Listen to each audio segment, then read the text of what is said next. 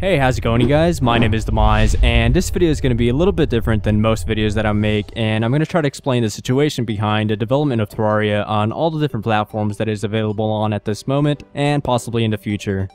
I'm sure that most of you will probably already know most of what I'm going to be saying, but there is still a lot of people out there that just don't know exactly who's working on what version, and why there's such a huge difference between the mobile platforms and the PC version, and also the console version. Relogic is the indie company that started with Redigit, or rather Redigit, which I do believe is the correct pronunciation, but let's just go with Red from now on. Red for a long time has been the main programmer, if not the only one, but at the start of this year it was revealed that Relogic has hired on 2 more developers who are Yorazer and Soulsun, which I'm probably not pronouncing either of those correctly, but yeah, they've been working together beginning around with the 1.2.3 update. It was later revealed that once the 1.3 update comes out, which is going to be the last major update to the game, Red will move on to his next game, and Yorazer and Soulsun will continue on Terraria with smaller updates, but of course Red is still going to be around and consult on the future of Terraria, but in a much more hands-off approach. I personally think that this is a good move, as Terraria has far exceeded anyone's expectations in terms of content, as it has quite a long life of huge free new updates over the past few years, and it's time for Red to work on his next big project and expand his creativity to another awesome new game.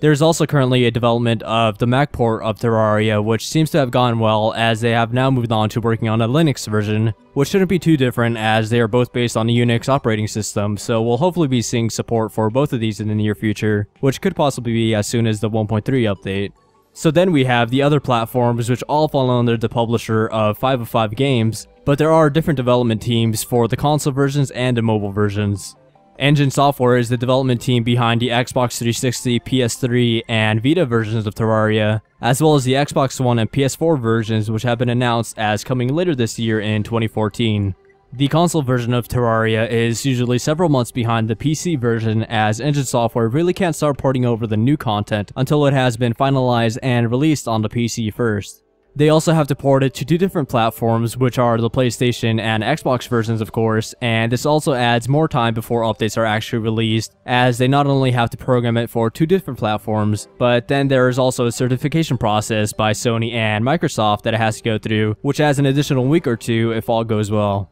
Code Glue is the other development team, and they work on the mobile versions of Terraria, which include iOS and Android devices, but they are also said to be working on a Windows Phone version. Currently, the main reasoning for the lack of major updates on the mobile platforms has been hardware limitations, as it is quite difficult to test and make sure that the game can be supported on literally hundreds if not thousands of different phones and tablets, which I'm sure is quite a daunting task to take on. But it seems that they have at least figured out hard mode, so that will be coming soon, and hopefully they'll begin working on 1.2 and later content as well. One last thing to note is that the additional console features that were added during Red's temporary hiatus from development on Terraria before 1.2 will more than likely never be coming to the PC version, as it doesn't fit in very well now that things have changed so much after 1.2, but the mobile versions will be getting these features as they do fall under 505 Games and have been confirmed by recent screenshots that were released featuring Okram. And of course, we've already seen console exclusive enemies and items such as the pets that were added in earlier updates.